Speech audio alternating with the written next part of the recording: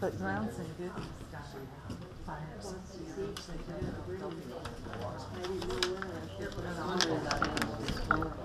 I went through town yesterday. And Morning. Laura had lights on. Gotta count people, some are here, some aren't here, just back and forth, they just think they're not dated. I don't know which side is what.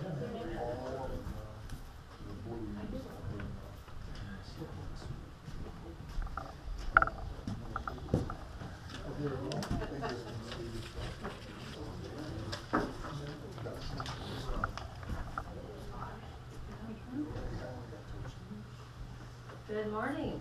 Good morning. How are all of you this morning? I don't ask you that, do I ever? No. Hit and miss, some are here, some aren't, so. Yeah. It's good to see you all this morning and welcome to worship. Do you have announcements that you would like to make?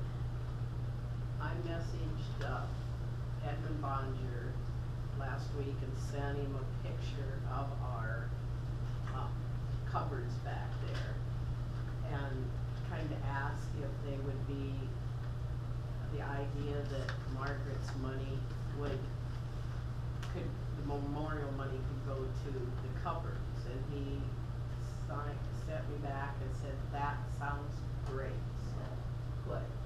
Because we were down on memorial money, so good. So yeah. They love the lunches, so. They always love the lunches, so. Yeah. It's appropriate. Well, I thought if I sent a picture, maybe, they'd see what it was, and that we were gonna put cupboards over here on the other wall, and he said, that really sounds like a good idea. Yeah, it just looks really nice. Yes. Very beautiful. So good. I bet he was happy to hear from you, and I said, tell Dad hi, and he says, yep, I sure will. yeah. So. Good, thank you, Susie. Other things to share? Yeah, that's my daughter Lori, the one you've been praying for. Yes. It's nice to see people that are on the prayer list show up once in a while that means they've improved. Yeah. Boy, put the pressure on her. I don't wanna feel left out, you know. I'm glad that you feel well enough to be here, so, yeah. It's not gonna show you all her body, you don't know. Scary stuff. So, we are coming upon the season of Lent. Oh yeah. So the 24th, is that this Friday? Saturday? Friday. Friday night at the Mechanicsville Church, we're going to show a movie, Trolls. It's free, 7 o'clock. Bring your kids or not. Free popcorn. So on the big screen. So Lent begins on Ash Wednesday, March 1st. So we'll have Ash Wednesday worship in Mechanicsville. And then Bible study starts on the 7th, that Tuesday, at Van Antwerp's again at 2 o'clock here, and at 7 o'clock in Mechanicsville. I brought some books so you can take and get read up. This is by Marjorie Thompson is the author, and I really like her a lot. She's very down to earth, but very meaningful. So there's a soup luncheon. Oh, yeah, soup and salad. Next Sunday. Next Sunday at Camp Courageous. Oh, yeah. Okay. The kids had a lock-in Friday night, and Mike's here, so yay. Thankful to Mike and Put that on your bucket list. off your bucket list, yeah. Just grateful that there's adults who will come and do that with the kids, so very good. Olin's having breakfast too this morning for the emergency. Yes. Fire department, at the Olin school. At the Olin School, breakfast today for the emergency team fundraiser, so yeah, thank you. All right. Well, I invite you to stand as you are able for our call to worship.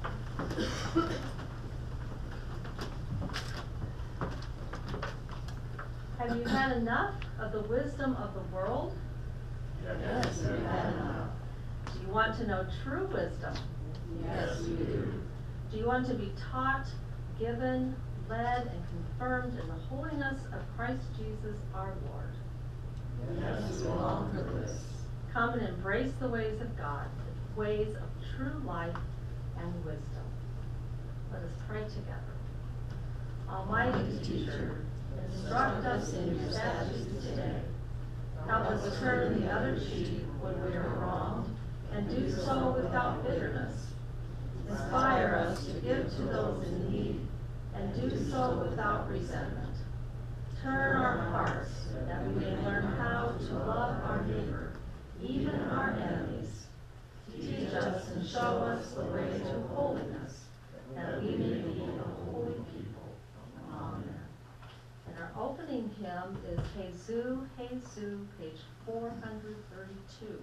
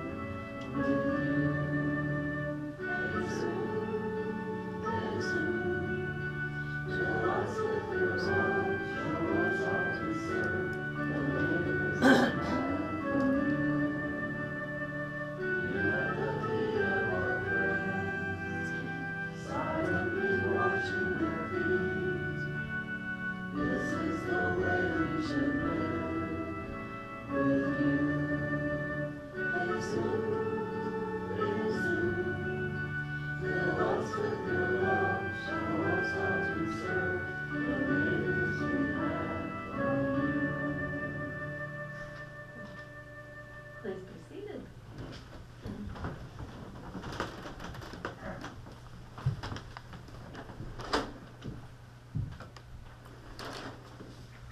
Good morning. Well, let's pretend like we're walking through the mall today, okay? Oh, you never get me there. Just pretend, this is all pretend. Yeah, I should have practice. So, the first thing we see, we come to that place where people get their hair cut, and we look in the window, and there's this little boy sitting in there, and he's getting all of his hair cut off because he went to bed that night and gum in his mouth and got the gum stuck in his hair, so he had to get all of his hair cut off, and he doesn't look very happy. Now, we could point and laugh at him, couldn't we? There's no law against that, but that would not make him feel very good, would it? So let's just wave at the little boy and smile. He looks like he needs a friend today. Everybody stand and smile. That'll Yes. help. Wait. No, I smile and wave so that he knows he has a friend. So, I like it when we do the right thing, even though we don't have to, but because we can. Okay? So the next place, we come to the food court, and they have just baked cookies. And we are so lucky because they just put out the free samples. Yummy. Now, we could take all the samples ourselves and eat them all ourselves, couldn't we? There's no law against that. They're just free. What do you think we should do? Take them and run. Wrong answer? Wrong answer. Wrong Try. Try one and leave the rest for others to try? Not because we have to, but because we can, right? Well, the next thing we see as we're walking down the mall is this little girl, and she looks like she's lost. Now, we could just keep walking right by, couldn't we? She's not our sister. What do you think we should do? We could go wait with her and wait until her parents find her. Not because we have to, but because we can. And here comes her parents, and they're so happy to see her, and they say thank you and go on their way. All right. Well, finally we come to the place where we was coming to the first place, the toy store, the best place in the whole mall. And we have saved up our allowance, and we have $5. So we go get that special toy, and we're waiting in line, and we figure we're gonna spend $4.75. So we're gonna have 25 cents left over. And I know what we're gonna do with that 25 cents. We're gonna go out to that big gumball machine out there, and where it comes, rolls and rolls down and comes out, and that's gonna taste really good. But there's some trouble in the line ahead of us. This kid's buying a birthday present for his brother, and he's 25 cents short of having enough money to buy the birthday present for his little brother. Well, if we give him our 25 cents, we're not gonna get that great big gumball that we want so bad. Wasn't that? Wasn't that big? Only your mother.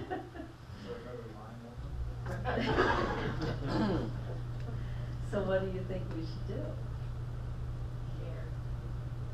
Give him the 25 cents? Yeah, not because we have to, do we? But because we can. So we've done a lot of good things today, haven't we? Yes. It feels good when we do the right thing. Not because we have to, but because we can. So let's pray together.